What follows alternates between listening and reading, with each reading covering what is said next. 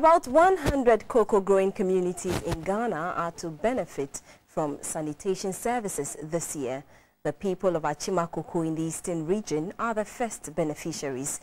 The project is jointly sponsored by the Community Water and Sanitation Agency and the Ghana Red Cross. Achim Akoko, with a population of about 4,000, is a farming community located in the East Achim municipality of the eastern region. History has it that the people were noted to be brave warriors, hence their original name Akun Akun, now Akoko. They migrated to their present location from Akoko Tetrim near Chebi in 1922. Their contribution to the national food basket is in cash crops such as cocoa, cassava, plantain and vegetables. Despite this, access to markets is difficult. Farmers also complain of lack of basic farm inputs and social amenities for the area. We have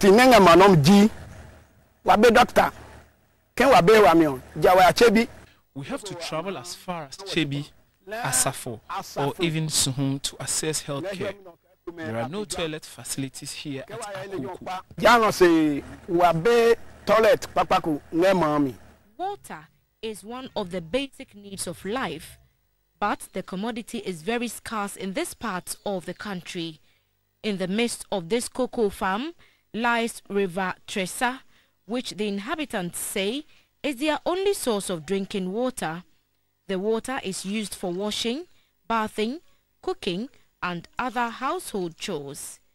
The water is neither purified nor boiled before being used, oblivious to the dangers of contracting waterborne diseases. This is the only water we depend on in this community.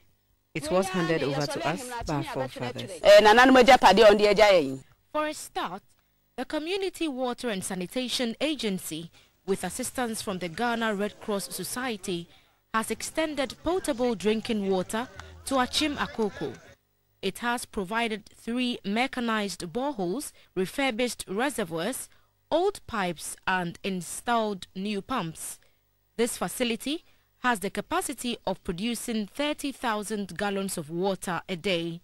The people are further appealing to the government for farm inputs, a hospital, and to provide them with alternative jobs to absorb the youth who have ventured into Galamsey. The Galamsey activities at Akoko has not affected River Tressa, but farmlands have not been spared.